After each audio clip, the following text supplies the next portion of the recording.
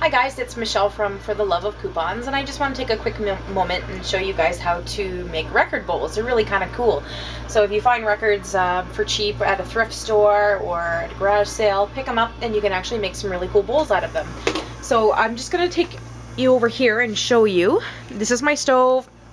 Welcome to the 70s. Okay, well, here's one that I just previously made. It's just cooling on, and I made it by sticking it to the back of this pot. So the idea is to use a shape. I use a baking sheet to start, and then here's my record. And I'm trying out different things. Now you want an oven-safe dish. So this is an old casserole dish I have here. And I'm just going to put the record right on top of the casserole dish. And you can see I've set my oven to about, it's about 250 bake, nothing fancy. Now you're not going to want to leave this alone. Pick the side that you want on the outside here. You want to keep a close eye on this because they actually do melt very fast in the oven. You don't want to superheat them either because, again, they are vinyl records and they can give off gassing, so you don't want to superheat them. So I'm just going to put it in the oven and we'll give it a couple minutes here. And I will take a picture of the one that one that does come out. Here's another one that I've made over here. You can see this one was made on this bowl. So I just had this bowl upside down in the oven and I made it like this. Now when you take it out of the oven, it's super pliable. You can actually touch it a little bit with your fingers if you're careful. You might want to use, like, if you have a pair of like leather gloves, you may be able to use the leather gloves on your hands to actually mold the record while it's still hot. So there's that one, and then we'll come back over here and you can see this is the one that was on my pot. So it just comes right off. You're not leaving it in the oven long enough for it to actually melt to your valuable dish, so make sure you be careful of that. And also you want to try and get it centered. So this isn't perfectly centered, but it's still fun. It's really kind of a unique little dish. Make good gifts. Let's see how it's coming in here now. So you can kind of see it's starting to melt down. But yeah, it needs a couple more minutes, so we'll leave it in there and I'll take a picture of it after and I'll show you. Maybe I will try and let it melt because I do want to show you how actual pliable they are. I'm gonna say hi, Evan. Hi. Wave. Welcome to my messy house. I'm always doing a million things all at once.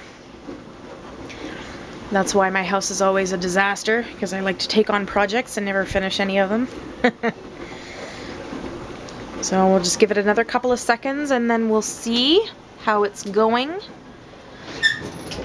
Starting to melt down. See? You can see how, and when you actually touch, you can see, like, look how pliable that is. Isn't that amazing?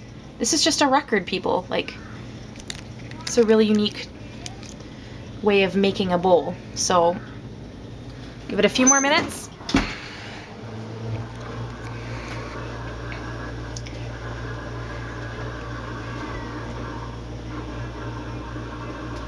I'll take this moment to maybe show you really quickly a little bit about my stockpile. You can see here's my very messy kitchen. Welcome to it. Here's some of my stockpile up here.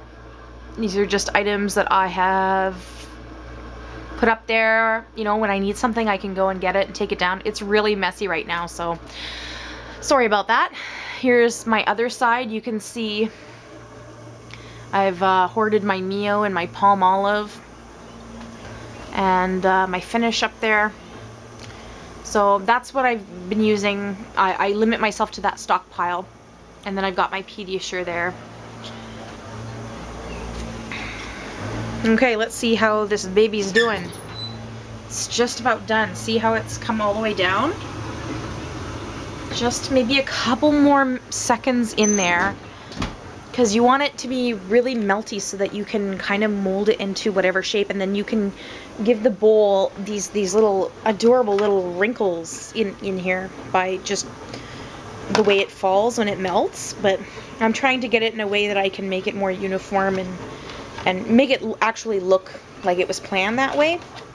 So this was my very first experimental bowl.